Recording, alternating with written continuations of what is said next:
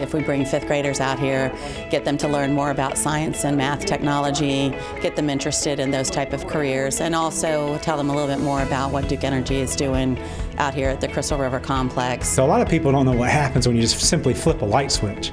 There's a lot that goes into power generation. And as that rises, all of that water is pumped through the boiler itself. There's a lot of excitement, there's a lot of questions, there's a lot of really great stuff, and you smiles on their face the whole time. I find a lot of science stuff exciting, especially when it's like in here it's hands-on, and like out there you get to see what they're actually doing every day.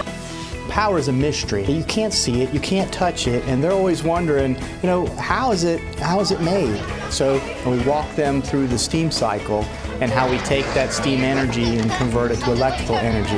Let's put it together and let's try to determine what it is. The window seats are the best. I want window seats. When kids have a chance to, to actually work with something and do something, they get excited, they get motivated. It all connects to the standards of what they're learning, but coming here, this is an opportunity for them to really see that it's real. It's not just, something they read in a textbook. Like when we were learning in the other room, it was really educational, and I didn't know most of that stuff, like that it's not pollution, that it's actually water vapor. I heard some of the students say, I want to do that job someday, I want to work here someday, and that's a great connection, one with Duke, and two, just with kids in seeing the world of work.